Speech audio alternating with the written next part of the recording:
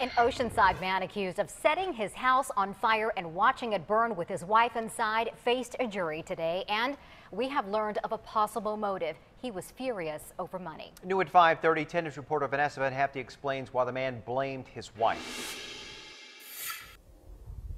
The couple's home is completely fenced off. Investigators testified today that Andrew Hollis took lighter fluid all around the perimeter of his home, trapping his wife inside. Andrew Hollis still has the scars to his forehead from the fire that killed his wife of 23 years. Cell phone video captured the flames. Investigators say Hollis calmly watched all this as his wife burned, telling neighbors she was out. The judge ordered we not show his face. Diana Hollis' son testified the couple had a volatile marriage and his stepfather had made chilling threats numerous times. And said that he was going to burn his down. Yes.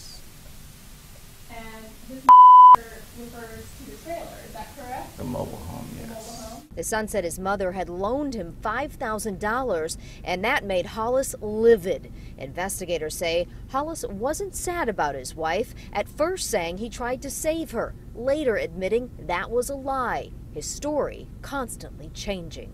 He had said that somebody had come at him with a knife and a torch trying to light him on fire, and he admitted that that didn't happen. The mother and grandmother had limited mobility and was discovered fully clothed in the bathtub with the water still running.